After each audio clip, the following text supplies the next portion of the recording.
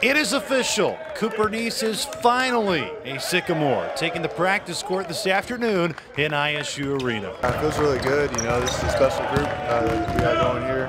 And it feels really special to be able to get all this stuff done and get it out the way and be able to focus on some basketball now, too. Very often that transfers happen this type of year, but there's a lot of transfers happen. Kids go different places for any variety of reasons. We're very familiar with Cooper and his family, so to get somebody his caliber right now, we're very lucky. He can't help us in anything but practice for a year from now, but we feel very fortunate to get him in here. Neese will go down as one of the best to ever suit up in the state of Indiana, scoring 2,496 points at Cloverdale to rank 7th all-time on the IHSAA career scoring list. And even though his presence won't be felt in a game for another year, Coach Lansing and Neese know his impact can be felt right away in practice. Well, yeah, and he's played at a high level already. He's been at Butler, and he's gone through what they go through, and it's a pretty good program right there, what they're doing. So him to be able to practice with us every day and fight against the guys that are playing in the games for us, it's any time you get like that, because it's you want high competition, going after each other in practice. That's what gets you better. And he's certainly going to help with that. Hopefully just go out there and make my teammates better. Hopefully help them. Whether it's on defensive end or offensive end. Obviously, even if I'm not on the court, I still want to win as many games as we possibly can. So making my teammates better.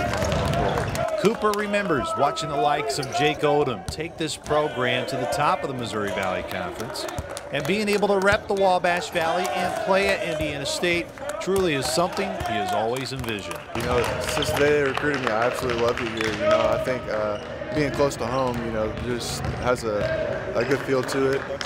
But it's also a special place here too. So it always has been, especially with Lansing being coach now. Even before then, we've had some special things happen. Now being in practice, Cooper looks forward to what he wants to improve on, and also what kind of player the Sycamore fans can expect in the years to come. So I want to work on, defensively wise. I want to be able to grow, be an elite defender, along with my scoring ability. I can score the ball pretty well. I can shoot the ball pretty well too. But just to be able to develop, be a bigger player, stronger player, faster player, more dominant. That's kind of my goal for this year all.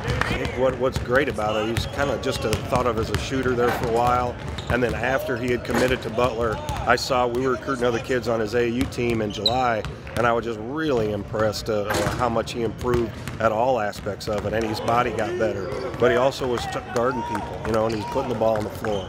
He's more athletic than you think, so he's just a really good all-around player, and should have a pretty good career here. For more on Sycamore basketball, stay locked in right here at GoSycamores.com.